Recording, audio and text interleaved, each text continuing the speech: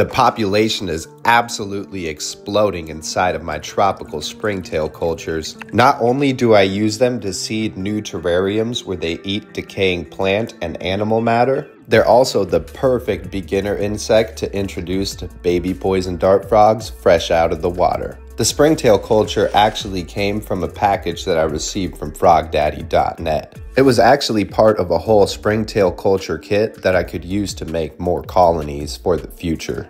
It even came complete with its own little springtail food, so needless to say, I'm going to be set on springtails for a while.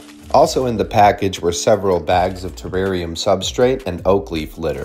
The substrate as well as the oak leaf litter is where most of the bioactive life as well as many of the insects live inside of a terrarium. It's also the finishing touches to my new builds. It's always important to source your oak leaf litter from a reputable source. You don't want to accidentally introduce pesticides or any other unwanted pests to your ecosystem. There was also this bag of sun dries, which I like to refer as terrarium swag. They're just cool pieces that you can put on your terrarium floor. Finally, Alex from Frog Daddy also threw in these really cool pins. Make sure you go to frogdaddy.net and check out his store.